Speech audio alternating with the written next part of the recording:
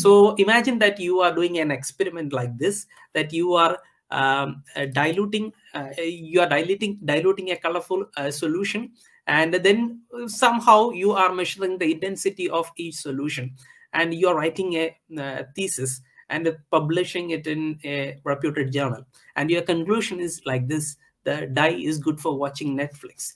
Then what will be your reaction then? Definitely you'll be saying that your experiments doesn't coincide with your conclusions. Your conclusion is diametrically opposite, or it has not even any connection with the experiments or the theoretical questions that you wanted to explore, right? This is exactly what happened in this homeopathic study. We will go to that. This study called Unraveling the Low Frequency Triggered Electromagnetic Signatures in Potentized Homeopathic Medicine. It was published in Elsevier. To talk about Elsevier is a very reputed publishing company, and this journal, Material Science and Engineering, it has an impact factor of about 3.4.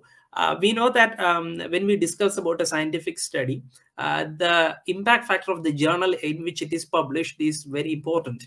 Most of the time, it is very important to know the actual impact factor of the study.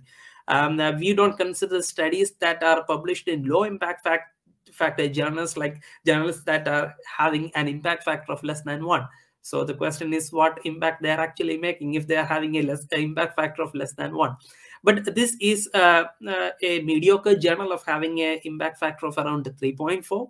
And it is coming from a reputed publishing company. So the question is how this bogus study, or like this, what we call it's a pseudo scientific study. How a pseudo scientific study can publish in a reputed journal like this? Okay, let's go and explore what they did.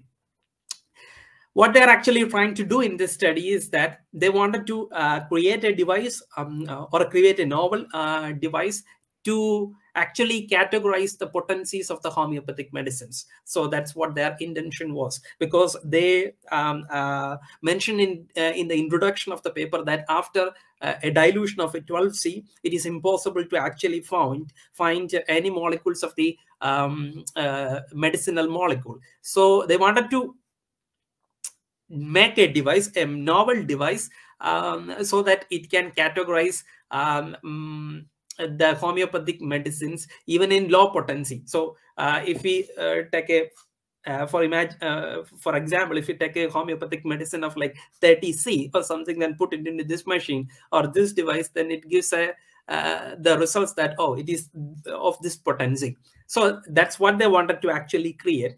And in the conclusion, they are mentioning that the homeopathic medicines have a indigenous electromagnetic signatures of their own, and these electromagnetic signatures, when the homeopathic medicine is taken, induces or like activates the vital energy in the human body, and that's how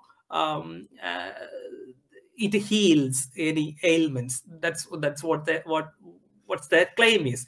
It's not even science fiction. To me, it is like just a piece of joke. Okay, so this is the instrument they have made to measure this extraordinary science. When looking at this picture, these device may not be very familiar to you, because even the authors claim that it is a very novel instrument, so there is no chance that you have seen it.